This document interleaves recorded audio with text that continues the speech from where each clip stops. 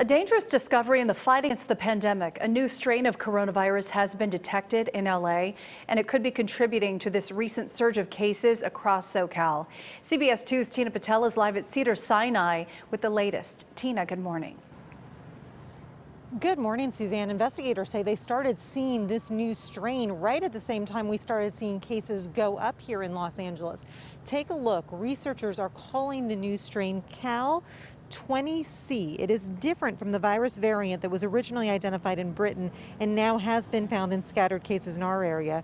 Researchers at Cedars-Sinai say Cal 20C was identified in about a third of the cases at the hospital in December. So they started looking at a larger sample around Los Angeles, and they found the strain was there too.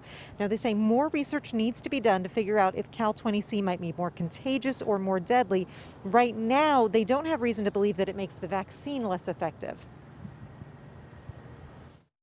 Everyone that has the ability to go get a vaccine should go get a vaccine. I think that is the thing that will eventually get this pandemic over. So don't think that this is something that will affect the vaccine at this point.